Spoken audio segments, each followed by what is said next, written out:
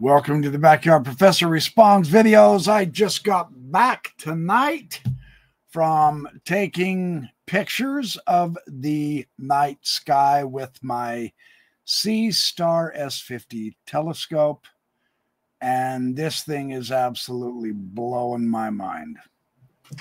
I am having so much fun with this. I can't hardly stand it. The results are, from my perspective, fantastically awesome. A lot of fun. So easy to operate, it's embarrassing. I took my Seestar over to the local park where I walk the dog, right? Pull the tripod legs out, stick it on a picnic table. I was going to point it north off into Cassiopeia and Cepheus the King. There are some nebula and galaxies there I want to photograph so bad I can't see straight, and the clouds come rolling in. So I looked again off to the south and southwest to Orion, and I took a picture in the constellation of Orion. When I set this thing up, you turn it on, it'll calibrate horizontally. Takes it maybe, 2 minutes. I've got it on my app on my phone. I hit stargazing.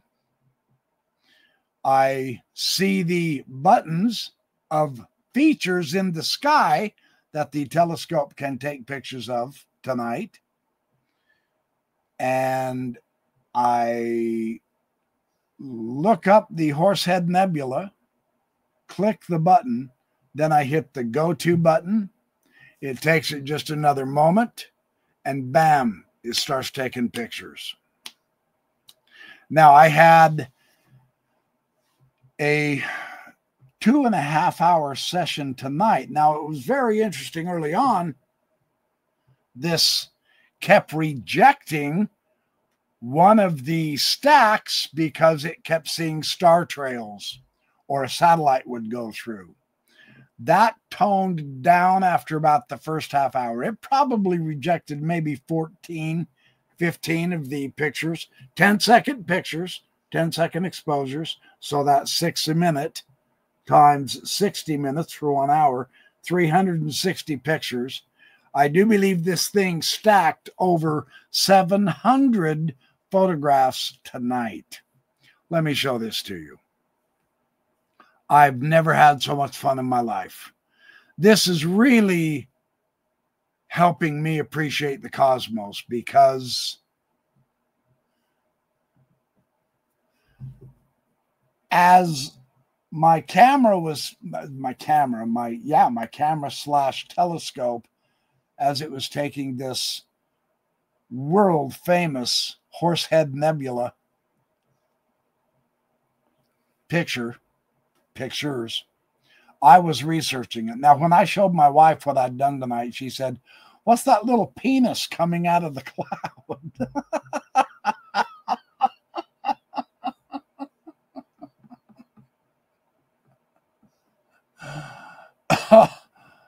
Oh my. I have to apologize to my wife for narking her out, but I laughed like crazy when I said, "That is not a little penis. That's the Horsehead Nebula." And I had to turn it around to show it to her. And she goes, "Oh, yeah, all right. I can see how it looks like a horsehead. Kind of looks like the knight of a chess piece, right?" Now, I did put a small filter from my CapCut onto this. This is the actual photograph, but you turn it around, and there's the Horsehead Nebula. That's the picture I took tonight. I'm thrilled with this picture. The ionized hydrogen behind the nebula is the red. And this is part of the larger complex, including the the Orion Nebula that I took on Saturday night, that the Horsehead is part of this complex of pictures. But I did some research while I was taking this picture. This thing is 1,375 light years away from us. Now, a light year is the distance light travels at 186,000 miles per second in 1 year, which is 6 trillion miles, 5.878 trillion. We round up to 6 trillion miles. And this is 1,375 light years away. Doing the math, this is 8 quadrillion miles away from us. That's an 8 with 15 zeros behind it. And yet we are able, with our telescopes, to take this picture. That just blows my mind. That blows my mind. Now, this is a dark nebula, and it's 3 to 4 light years big. 23 trillion miles across. Hard to fathom being that big. 23 trillion. Yeah, there we go. You want to see the picture, not the ugly guy talking about it. To put this in proper perspective, which you can't comprehend it, 1 million Earths would stretch across this Horsehead. Just the Horsehead part, not the whole photograph, just that small Horsehead, the dark part. 1 million Earths. Now, to help us understand this even more, our solar system is about 5.5 billion miles out to the orbit of Neptune, approximately. It would take tens of thousands of our solar systems to stretch across this Horsehead. Tens of thousands. And the real size comparison that just took my breath away, it's beyond, there's nothing, you can't wrap your mind around this. 150,000 Milky Way galaxies, our entire galaxy, 150,000 of those side by side would stretch across this Horsehead. So that is astonishing. Mind-boggling. And this is not one of the largest objects in our universe. In fact, it's rather a small object. This is 3 to 4 light years across. The Orion Nebula. Let me grab the Orion Nebula.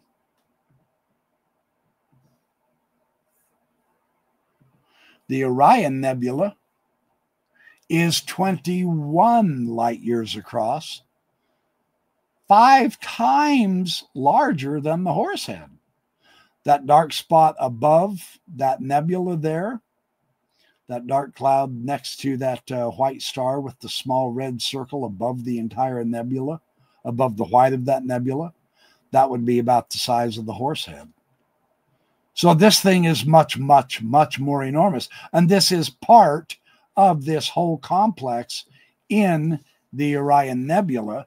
The Horsehead here, just up there, is just off the screen. I didn't adjust the screen right. I apologize. Right there. I don't know if you can see that or not. But that green spot up in the upper right is Alnitak. That is the easternmost star of the belt of Orion. So the Horsehead is just south of the Alnitak belt of Orion.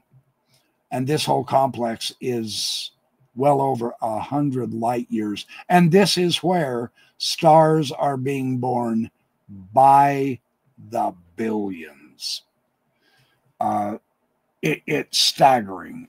The enormity of the cosmos, the beauty of the cosmos, it's awe-inspiring. And I am so blessed to be able to capture it with my Seestar S50. We live in a fantastic age. The calculation based on the present movement of this Horsehead Nebula, the gases and the cloud is obviously moving, of course. It's not just sitting still. Within the next 5 million years or so, this thing will dissipate out. So hopefully there's some kind of a record from our era that can be preserved for those, if we survive that long, millions of years in the future. They will be able to know that this is what we were seeing compared to what they see, which is going to be something entirely different. And it's the same thing with the Orion Nebula as well. So, but I just wanted to share that with you. My adventure into astrophotography is far more exhilarating than what I expected. I am able to study astronomy while I'm photographing the cosmos. I'm able to research and read about ionized hydrogen, the various different chemicals, the basis and how star formation works, the size and brilliance of the various stars and suns out there, some of them literally millions of times bigger than our sun, which again, just I can't fathom it. Its grandeur, its size, its astonishing beauty is beyond anything I've ever studied. And so I'm very thankful that I can share all of this with you guys. Hit the like and subscribe button on my channel. There is going to be boatloads more of fun and very interesting information, as well as what I consider to be really exquisite photographs of the cosmos. And it's as easy to do as 1, 2, 3. Yeah, I'm dazzled by the Seestar S50. Thank you, ZWO, for inventing this amazing instrument of education that we can all now enjoy. So thanks for watching my Backyard Professor videos. I will be back with more just as soon as I can. I appreciate all of you. I appreciate all your support and love. Stay tuned with me. Lots more coming out, including more stuff on aliens and where they're from.